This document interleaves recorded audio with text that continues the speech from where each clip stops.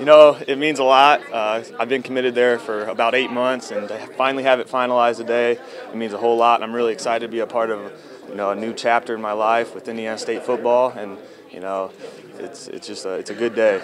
Yeah, where does your career, I guess, go from here?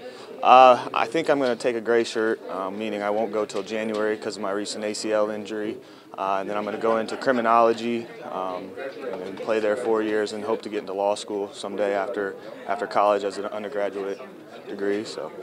How was the leg? It's good, already about 12 weeks out, started to run. It's coming along a lot faster than the first one, which is always good. So it's definitely coming along good. A number of your teammates got to move on to the collegiate level as well. How does that feel? It feels good, because what was special about this season was there's no superstar in our team. It was all a whole bunch of individuals who wanted to win, and that always means a lot, and it's a good ingredient to success. So I think that's what helped us a lot this year, was because we didn't have really one superstar. We just had a whole bunch of guys wanting to win and willing to win. So. Explain why you picked Indiana State. It was really an easy decision for me.